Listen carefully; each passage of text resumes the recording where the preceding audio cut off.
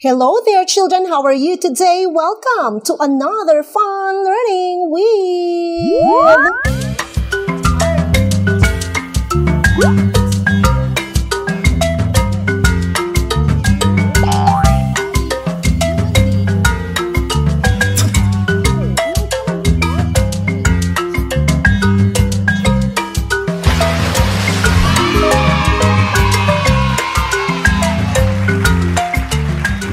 Today, we are going to learn about the heavenly things, but we are going to focus our study on the planet where we live.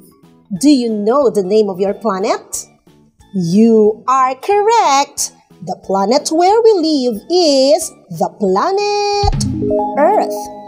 This is the planet that we live in. What do you call your planet? Yes, it's planet Earth. Now let's take a look at this one. The planet Earth is the third planet from the solar system. You know the solar system? The solar system has the sun at its center and it is being surrounded by different other planets that go around it for different period of time. Else, this is the only planet with life, meaning in other planets, it is not proven yet that there are living beings, only in the planet Earth. And kids, I want you to appreciate how God placed us in the planet Earth. Imagine if you would go nearer to the sun if we are in the planet Mercury or in Venus, that is the first and the second planets, we would definitely die because planets nearer to the sun are very hot. And planets after the Earth and the next other planets far from the sun are very cold planets. That's why they could not sustain life. Only in the planet Earth, living beings can live. Wow! And God is so good that He placed us in the right planet. Now let us discover more about the planet Earth.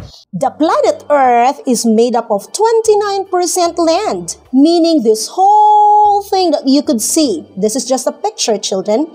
This whole thing that you can see with lots of blue and with this brown and green things there, those little brown and green things are land.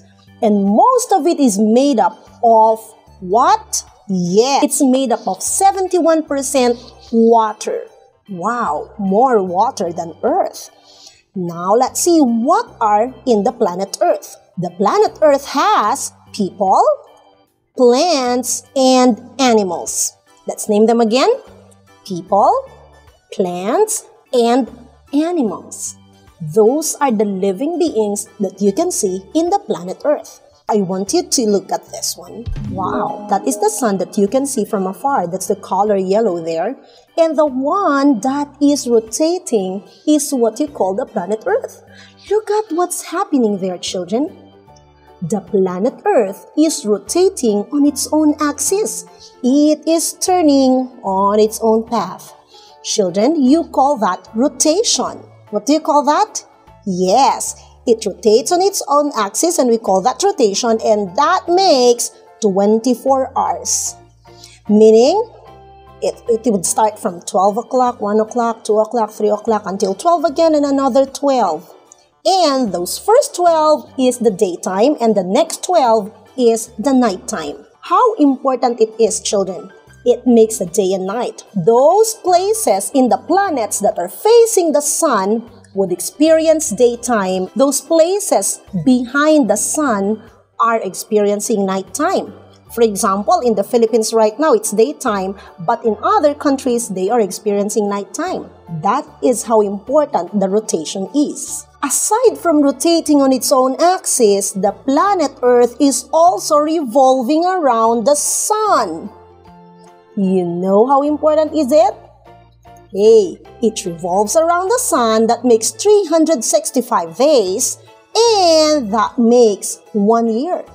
That's why if you would start from there, you would say January, February, March, April, May, June, July, August, September, October, November, December. Then January, February, March, April, May, June, July, August, September, October, November, December. One complete turn around the sun would make 1 year. Wow. So today we had learned that the planet Earth where we are in is rotating on its own axis at the same time it revolves around the sun. Now I have a question. Why do you think we are not feeling dizzy? We are not even moving like this? Or why is it that the water in the planet Earth are not falling down? It is because of gravity. Gravity is like a giant magnet in the middle of the Earth that pulls everything into the center. That's why we don't feel it's turning. We don't feel that it is revolving around the sun and all the water and all the people are not falling.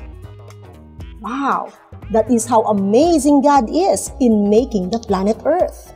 Let us thank God that He placed us in this planet. Now, children, this is what I want you to do. I have here a picture of the planet Earth. If you have a paper there, a bond paper, or whatever clean paper you have, you grab it. Make a big circle, and I want you to draw the planet Earth.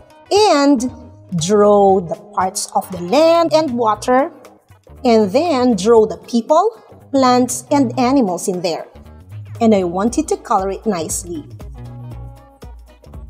Can you do it? Very good.